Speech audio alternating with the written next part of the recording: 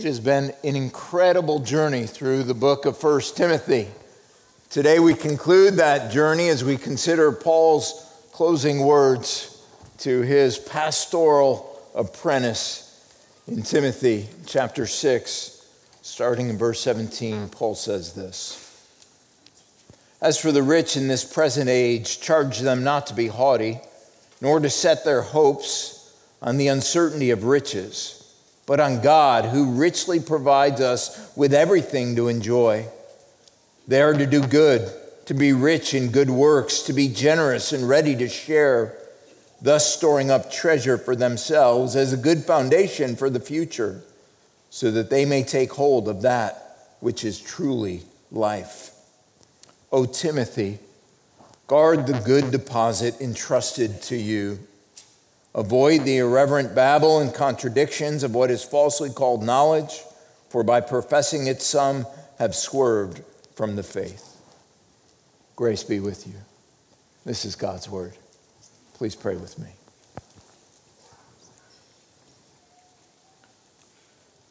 Father, we come eager to hear you speak, Lord, and we thank you that you are a God who speaks, a God who has made himself known unto his people through your living word.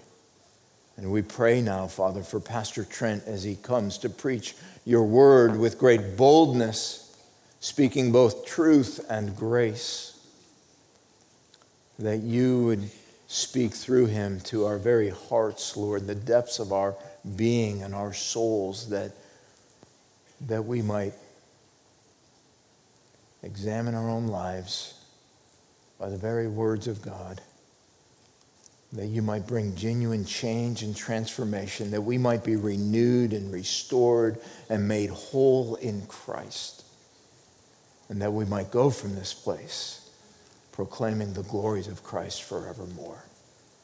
May it be so by the good work of your Spirit in our midst, and we pray it in Jesus' name. Amen. Please be seated.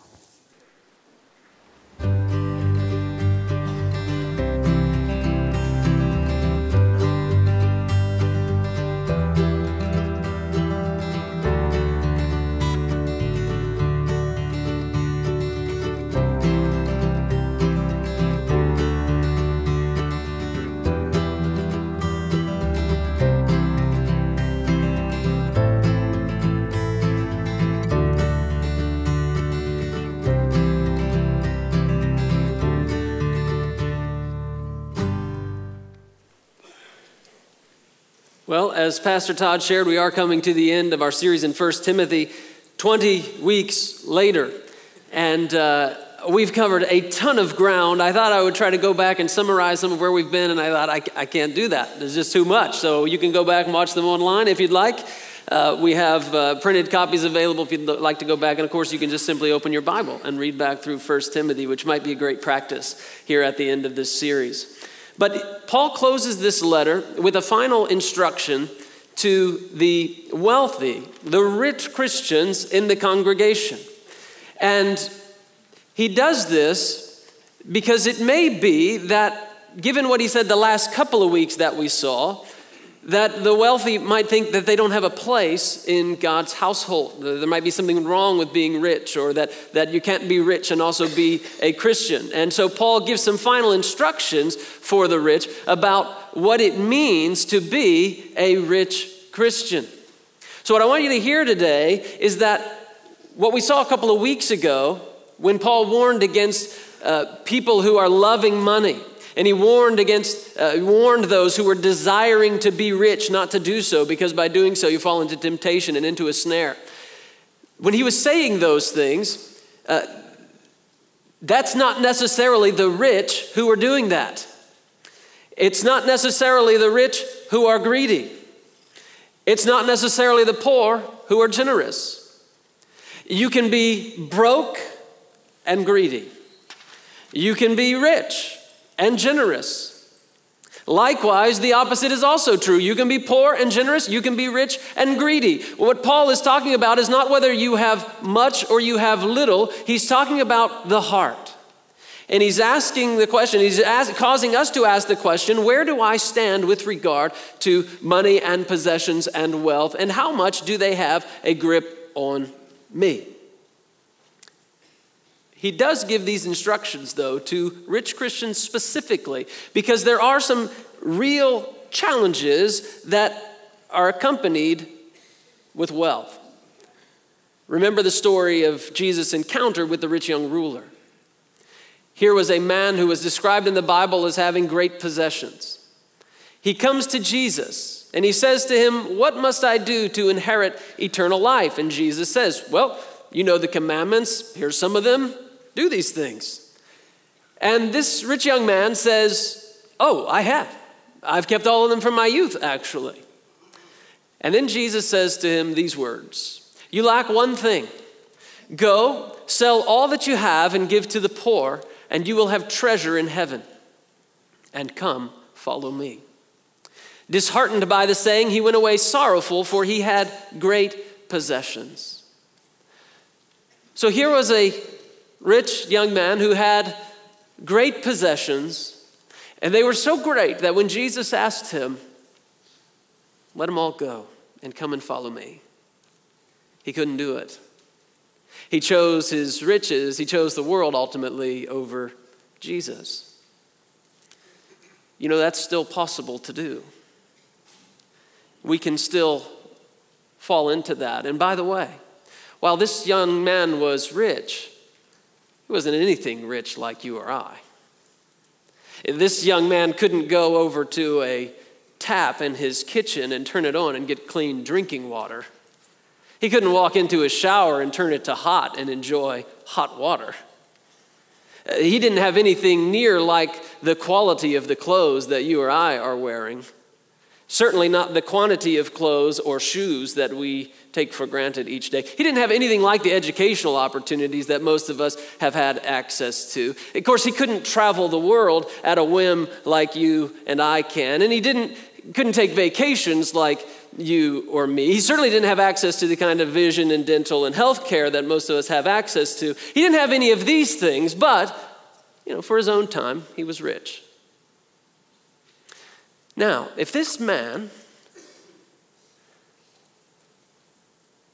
who was diligent to keep the commandments, could be kept out of the kingdom of God because of his tight grip on his possessions, which were far inferior to you and I, perhaps we ought to sit up and take notice to what the Apostle Paul says here to rich Christians. It may not apply to just a few of us. It may be that what Paul is saying applies to all of us. In fact, I think that's exactly what it means. So what we're going to see this morning are things rich Christians must not do. And then we're going to look at the things rich Christians must do. And then finally, we're going to look at something that all of us as Christians need to do. So let's start with what rich Christians are not to do. First of all, rich Christians are not to be haughty. Do not be haughty, he says. Look with me at verse 17. He says, "As for the rich in this present age, charge them not to be haughty." Don't be arrogant. Don't be prideful. Don't start to think that you're better than other people because of the wealth that you possess. And the reason why he says this is because it's a real temptation that wealth brings. And that's not just wealth, that's relative wealth. If you're a pauper who has $100, it's quite possible for you to look down on the pauper next to you who only has 50. You see, this is all across the board. Those of us who have more need to be careful that we don't become haughty and look down on those who have less, wherever they may be or however we might be in relation to them. And I'll tell you this, that there are many aspects of our society that are almost seemingly designed to make you haughty if you have more than others. Take, for example, the airport experience. If you have money or you're wealthy, at least in airline miles, while all the other poor folks are sitting out in the overcrowded gate on seats with pop stains on them and so on, you get to sit in the comfort of the Sky Lounge with access to a real buffet and fast internet. And when it comes time for you to board your plane, while all the other poor folks are lined up like cattle 100 miles long, you get to board first. And not only do you get to board first, but they have a special rug that's red right next to the one that's blue. And you get to walk on that one. And I assure you, if you have the right ticket and you walk down the red one, you have to go back on the blue one, because that's not for you. And after you go on and you take your seat at the front of the plane and they serve you your complimentary beverage and your newspaper, you get to sit there and sip your drinks while you watch all the other poor schmoes make their way to the back of the plane. And thankfully, once they get back there, the attendant closes the curtain so you don't have to see them again, ever. Right? What effect does that have on a person's psyche who's experienced that on a regular basis? The effect of that is, if you're not careful, you might start to think you actually are worth more than the people who are sitting in the back. Not that if you fly first class, you're a haughty person, not by any stretch, but this can happen to you. And this plays out in a million different ways in our society. There's a million different ways this can happen to you if you're not careful and you're not intentional to hear what Paul says when he says, do not be haughty. There were some researchers, Keltner and Piff, who did some research in this particular area, and they had some very interesting findings. And among them, they sat up shop at a 4-way intersection, 4 stop signs. And they watched what happened at that intersection. And here's what they found, that people who are driving expensive cars, this is relative, of course, people who are driving expensive cars were 4 times more likely to cut off people who were driving less expensive cars. Doesn't mean you can't drive an expensive car if you're a Christian. Doesn't mean that you're necessarily cutting people off if you do drive an expensive car. But take notice, 4 times more likely, there seems to be a correlation there. I break the mold. I drive a not nice car and cut people off at intersections. So I'm not throwing stones at anyone. I'm just saying we have to take notice here and be careful that this isn't happening to our own hearts. Those same researchers set up shop at an intersection, a crosswalk, and they walked across the street. And what they found was that people in less expensive cars, as they defined them, let every single one of the pedestrians have the right of way. Those who are driving expensive cars, 46.2% of the time, cut the pedestrian off, even after they'd made eye contact. Again, that's like if you drive an expensive car, you cut off pedestrians, saying, well, watch out. Watch out if we have one, that we don't become arrogant and think that other people are less valuable than us because of the difference in our net worth. I can go on and on with these illustrations, actually. There's a ton of studies about this. If you are wealthy, you are statistically more likely to lie or to cheat in the course of a negotiation. A study by the New York Psychiatric Institute found that wealthy people, this is a survey of 43,000 people, found that wealthy people are far more likely to walk out of a store without paying for something than poor people. It's stunning, isn't it? It's staggering. You think to yourself, what in the world is going on? Is this true? Again, not getting down on the wealthy. I'm saying to us who are wealthy, it's us, we have to be careful that this isn't happening in our own hearts, that we're not becoming those kind of people who suddenly think we're better than others because of what we possess. We must not be haughty, to be humble. We're to put the interests of others and consider them right alongside of, even ahead of our own. The second thing that Christians must do, that rich Christians must not do, is do not set your hope on riches. He says it in verse 17, as for the rich in this present age, charge them not to be haughty, nor to set their hope on the uncertainty of riches. Why not? Because they're uncertain. Don't set your hope on riches because they're not certain. They can't always be there for you. They won't always be there for you. There were lots of folks in the dot-com boom who were certain that these riches were going to be with them forever, and they woke up one day and they're gone. There were lots of folks in the housing bubble who had great riches and perhaps had their hopes set on those things, and suddenly they wake up one day and it's gone.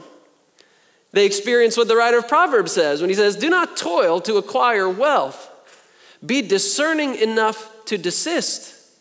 When your eyes light on it, it is gone, for suddenly it sprouts wings, flying like an eagle toward heaven. Many people have experienced this. They had wealth, and it was like it just grew wings one day and flew away, and they couldn't catch it.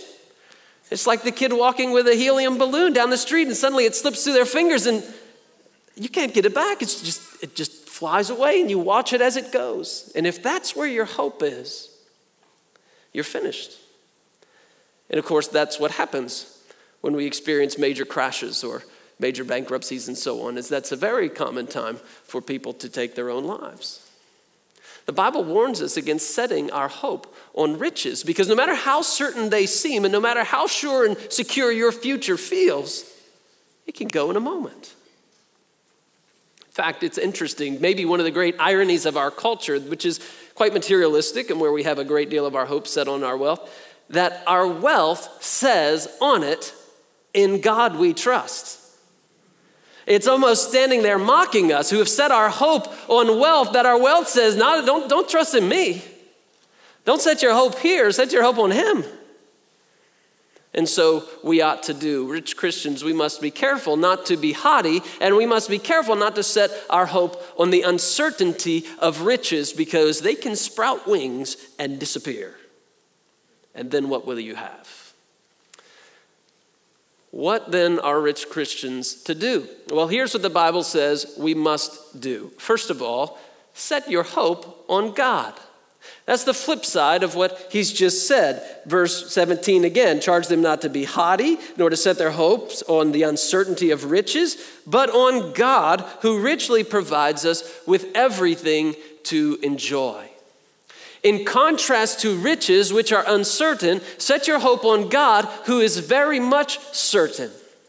He doesn't sprout wings and fly away from you. He's promised that he will be with you even to the end of the age.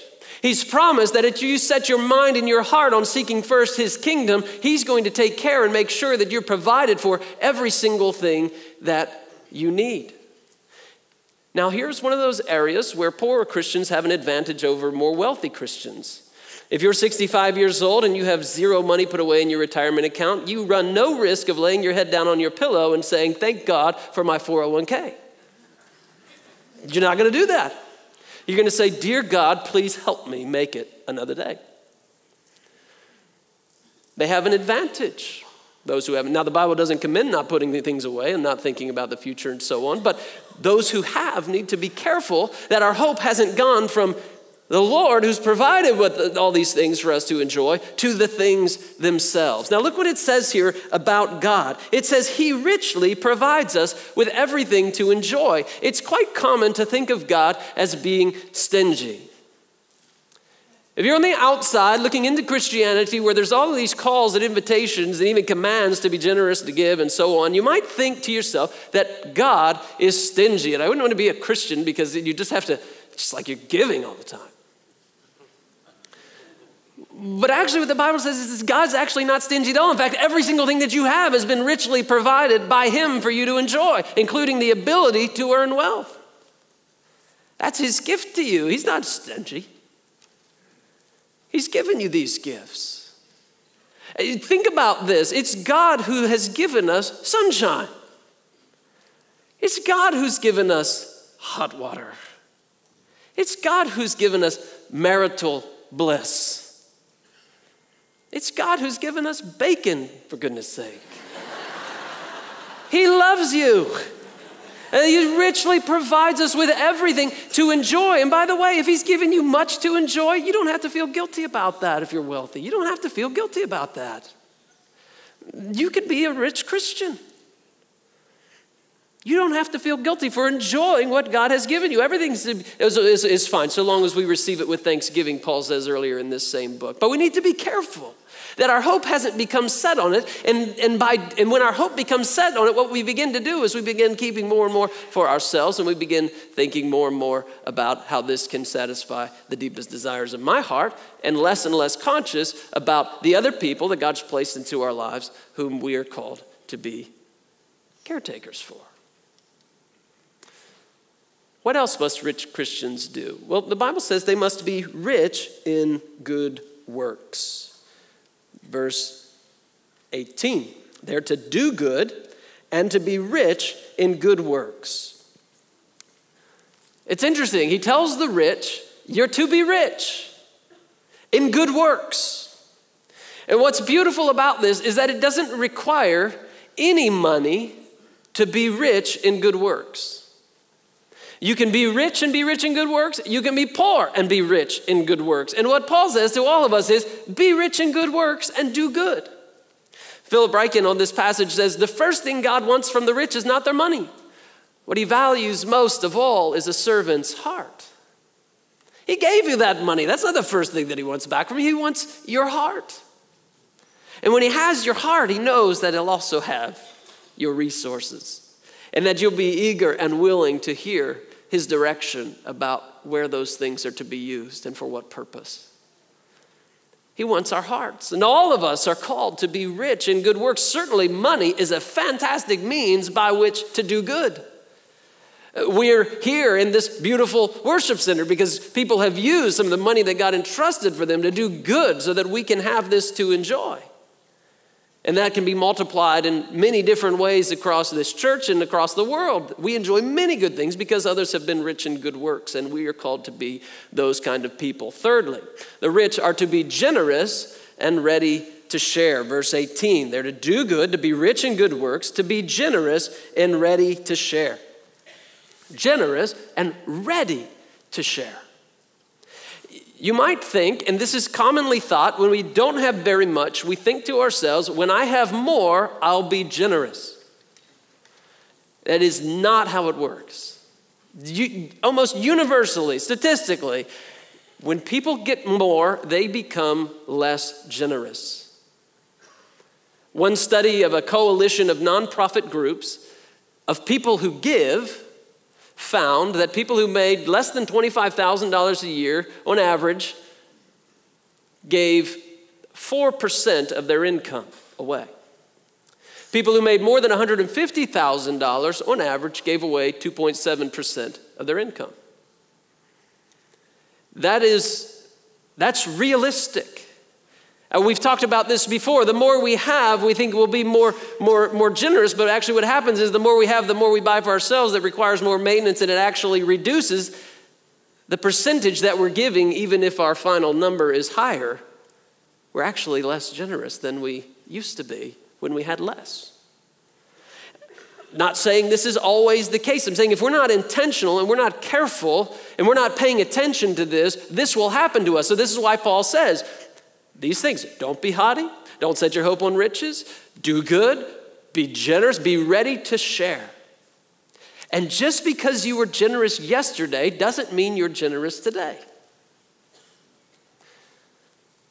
I was thinking about this week because of the situation I was in. You see, we all tend to be generous in our appraisal of our generosity. Again, there are studies on this. Across the board, people think they give more than they do. And when they actually see how much they gave, they're almost universally shocked that they didn't give more. Lots of research on this. Well, I think I'm generous, like you might as well. And I got a cool new toy this week for Christmas. All right, I'm not going to tell you what it is. You'll be jealous, but it's cool. And it's this great toy, and I immediately began to use it. And as I was enjoying it, thanking God for this great gift, one of the people who means the most in the world to me asked if they could use it, borrow it, just for maybe an hour or so. And I think my eyes must have gone red in that moment, and like Gollum, I was my precious. And you know what I said? No. No, you can't. And you know what they said? I thought you'd say that. And it was like for a moment I had a streak of conscience again, and I realized, oh my gosh, what's wrong with me? That not only would I say no to the sharing of this good gift that I just received, but apparently I have a pattern of this kind of thing. And my visions of being this generous person is just shattered. And so I made some lame excuse about why, you probably wouldn't, it's probably not helpful for what you're wanting to do. It probably wouldn't be any good, blah, blah, blah. And then later I just was like, man, I'm a terrible person. I can't believe that's in me. I thought I was past that sort of thing, past being selfish. And I came back around and said, no, really, you can use it. Of course, they're like, no, thank you. Because God forbid something should happen to it while it's in their possession when they see what's in my heart, right? And of course they didn't want to use it. And I was distressed by that. And I can't believe that's in there. And maybe you got a little bit of that in you too. I'm not saying you do. I'm saying I saw it in me and it surprised me. Maybe it's in you too.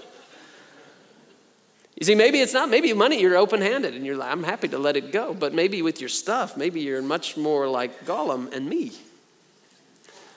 Or maybe it's your time. I don't share that with anybody. Or maybe it's your care or compassion.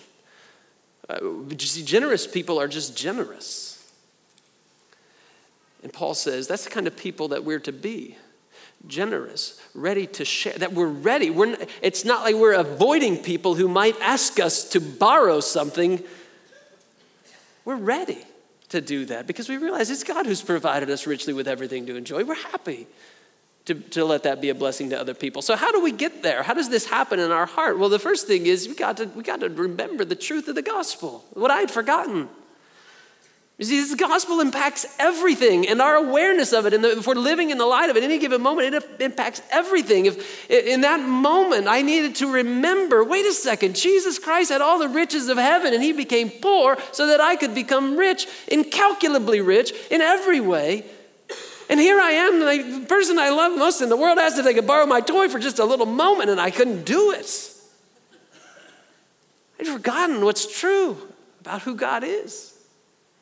And who I am in him. We got to remember what's true, or else we begin to be very tight-fisted. But there's another thing that can help us here, and that is we can be intentional about the discipline of giving and generosity. Phil Ryken says this: one way for us to become more like Christ in our giving is to train ourselves to be generous in the little sacrifices of daily life. Now get ready for some of these. Some of them will bother you. Take the small piece of cake. If it's the cake you don't like, that doesn't count. The cake that you're excited about. Take the small piece, not because you have to, but just because you just want somebody else to have more. Let someone else have the parking space. Yeah, there's some of us who are just like, I'm not going there. Can't do it. Have to win. Can't. But I'll smile and wave at the person who got the second best space. Leave hot water in the tank for the next shower. Do someone else's chores. Share your power tools with your neighbor. You can have my vice grips and my screwdriver, but stay away from my jigsaw. Look to pass the basketball before you shoot. Put a little extra in the offering plate just because you want to.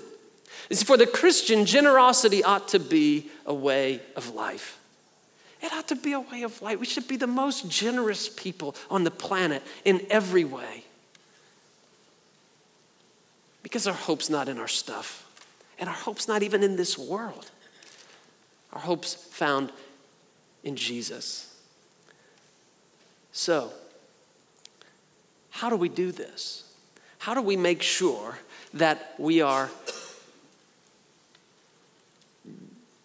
living not for this world? Well, Paul says, here's what happens. He says, as you do this, as you're generous, as you're doing good, as you're rich in good works, as you're ready to share, he says in verse 19, by doing so, thus, they're storing up treasure for themselves as a good foundation for the future. He says, when you're generous and you're ready to share and you're giving to people, you're storing up treasure for heaven. Now, this is brilliant, what is happening right here. You see, oftentimes in this world, people who are wealthy have gotten wealthy, not always, but oftentimes because they're good business people. Because they understand the value of saving and spending less than they make. And they understand good investments and they put their money in places where it grows and so on. They're good business sense. That's a gift God's given them.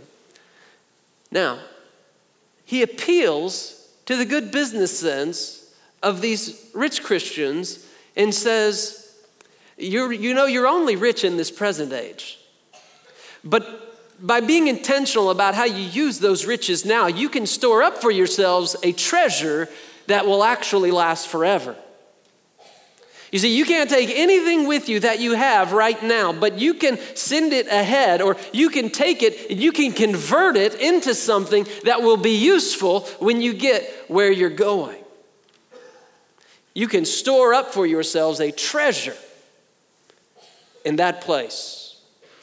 I have in my wallet that I carry around, my back pocket typically, a fat stack of cash.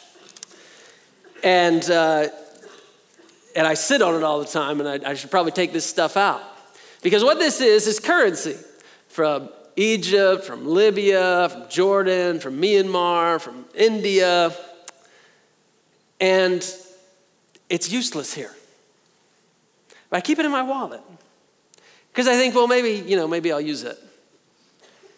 But people in this country don't value this. This isn't valuable here. I could have a bunch of handfuls of this, and it's still equally valueless in this country. In fact, I've tried to exchange it at multiple different times. Nobody wants this. The smartest thing I could have done was, before I left those other countries, was to take and to convert this money into something that would be useful in the place where I was going, namely America. But I held on to it. And now I've got it, and it's good for nothing, save practicing for my next rap video. This is not very much money. It's just a fat stack. Well, what the Bible says is, you're carrying around currency like this right now. And you've been diligent and intentional to save it up and prepare, and that's wonderful. That's great. But here's the thing. Time is running out. And once you've gotten to the land where you're going, you can't convert that anymore. But today, you can convert it into something that's going to last forever. There it will be useful. Today, its value is disappearing quickly. How do we make this conversion from something that's valuable today into something that's going to be valuable, truly valuable forever? Well, in short, you give it away. Jesus said, "Do not lay up for yourselves treasures on earth where moth and rust destroy and where thieves break in and steal. But lay up for yourselves treasures in heaven where neither moth nor rust destroys and where thieves do not break in and steal." The way in which you lay up treasures in heaven is you invest what he's given you into the kingdom of God. So, for example, when you give to our Mercy Ministry Fund on the first Sunday of the month, all of that money goes to meet the needs of brothers and sisters in Christ who are in financial difficulty, and to people in our community who come to us looking for help. That's where that money goes. That's an investment in the kingdom. That money that you've let go of, you will never lose. You'll never lose it. It is safe for you. When you give to our Faith Promise Pledge for Missions, when you give to the ministry of the church, and not just our church, when you give to ministries that are doing good works in the name of Jesus, and you let stuff go to people in the name of Jesus, when you're generous and ready to share with what you have for Jesus' sake, that can never be lost. That's an investment that is safe, stored up for you in the heavens. There's not a single thing that will happen to it, and you can be sure, I don't know how, but you can be sure that you will enjoy that in heaven in a way that you could never enjoy it down here.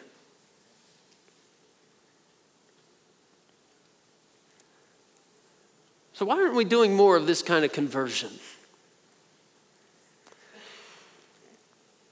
One of my favorite parables in the Bible is found in Luke chapter 16. It's the parable of the dishonest manager. And the basics of the story go like this. There was a really wealthy man, and he hired a manager to handle his estate.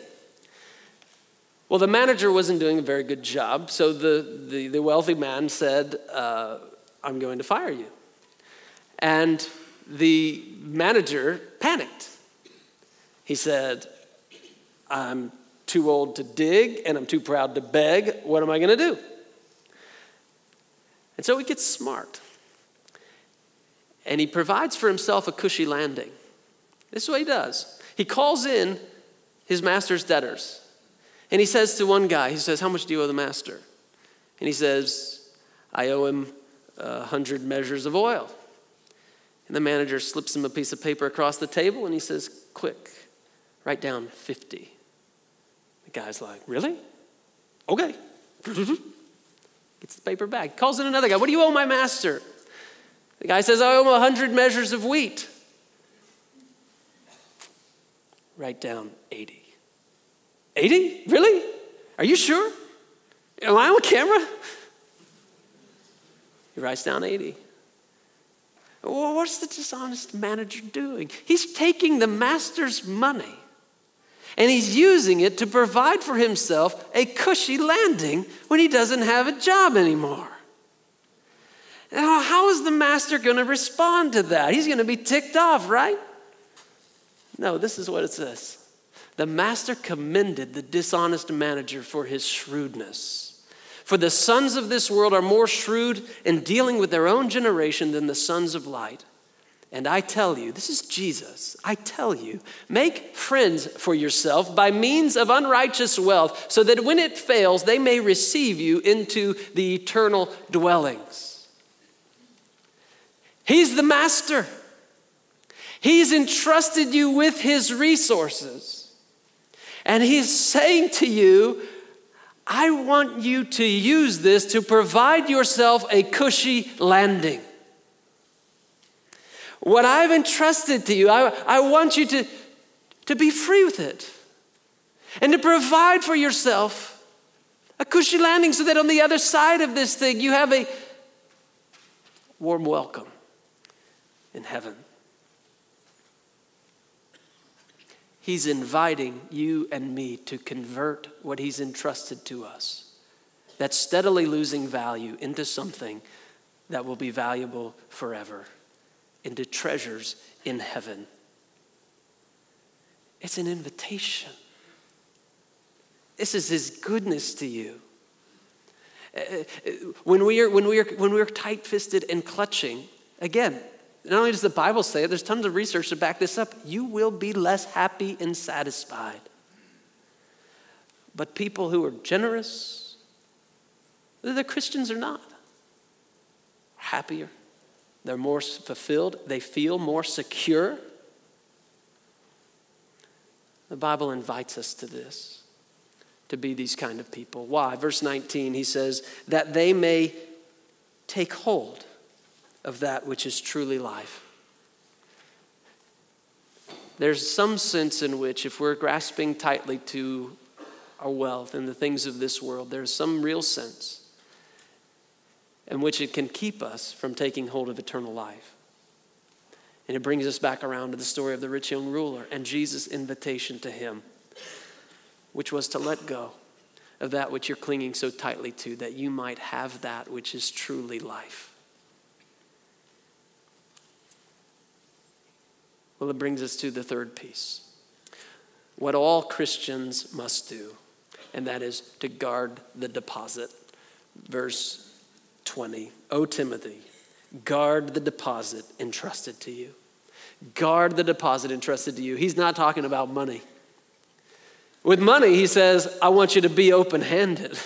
And I want you to tell the people to be open-handed. But with the deposit, you cling to that. You guard that with your very life. What's the deposit? The deposit's the gospel. The deposit's the scripture. The deposit's that which has been handed down from the prophets and the apostles to the church through the ages. It's the scripture. Be open-handed, he says, with your stuff. Guard this with your life. He says, because there is a lot of irreverent babble and contradictions of what is falsely called knowledge. There's a lot of imitations of the Word of God. There's a lot of taking of the Word of God and developing it into something other than what it is. So you guard this, the pure Word, the unadulterated Word. It's not something you create. It's something that was given to you. It's not something the church creates. The church was born of the Word, not the Word from the church. And now the church's responsibility, our responsibility, yours and mine, is to guard the deposit that's been entrusted to us. Leo the Great, some 1,500 years ago, described the deposit this way. He says, it's that which is committed to thee, not that which is invented by thee. It's that which thou hast received, not that which thou hast devised. A thing not of wit, but of learning. Not of private assumption, but of public tradition. A thing brought to thee, not brought of thee, wherein thou must not be an author, but a keeper, not a leader, but a follower. Keep the deposit. That's our call. To keep the scriptures, to keep the gospel pure and unadulterated, for it's that which is the key to unlocking everything else in this book about life in the household of God. And he closes with these words, grace be with you. God's unmerited favor be with you. The scriptures tell us that we're no longer under the law. We're not under the condemnation of the law. If our faith is in Jesus, we're not under the reign of the law. We're under the reign of grace, where we get what we don't deserve. Namely, God sending his own Son to bear the cross in our place so that all of the riches of heaven could be unleashed to us. All the spiritual blessings in the heavenly places could be unleashed to us who receive them purely on the basis of the empty hands of faith. Just by saying to God, I have not and I desire from you. Will you please give me? And he says, gladly. That's the offer of salvation. It's there for everyone who will receive it. And when we have that gift of grace and when we understand that God's grace is with us, well, then it begins to open our hands and we find their resource to not be haughty because of what we've been given, but to be humbled. We find their resource to not look down on other people, to not set our hope on riches because we realize that the gifts we have, they're just gifts. Our eyes are on the giver. We find their resource to be generous and ready to share and open-handed because our eyes aren't fixed here, they're fixed beyond. And our aim here is to convert what God has given into something that's going to be useful and glorious forever. Brothers and sisters, it's grace that is the key to life in the household of God. May you know it. May you grow richly in it and deeper in it. And together, by grace, we'll live a life that glorifies him in his household. Would you pray with me? We thank you, Lord, that by your grace you've counted us worthy to be a part of your church. That you've given us undeserving the greatest gift of all in giving us Jesus Christ. And that you've told us that if you were so gracious as to give us Jesus, how could we think that you're going to withhold anything good from us? We ask your forgiveness, Lord, that we forget that and that we lose sight of that. And I ask your forgiveness the way that I can clutch at the things of this world, forgetting what's true. Pray, Lord, that you would just work within us, each and every one of us, this spirit of generosity that flows when we understand the riches you've given us in Jesus. And Lord, that you would unleash a wave of that through your church, the household of God, all around the world, that many may be blessed and hear the good news of Jesus and experience the good news of the kingdom because of the giving of your people. We pray that you would help us to be faithful as a church to guard the deposit that's entrusted to us, that we would be faithful to the gospel, that we would be faithful to preach it and to live it. And Lord, that you will be faithful to continue to build your church. It's in Jesus' name we pray. Amen.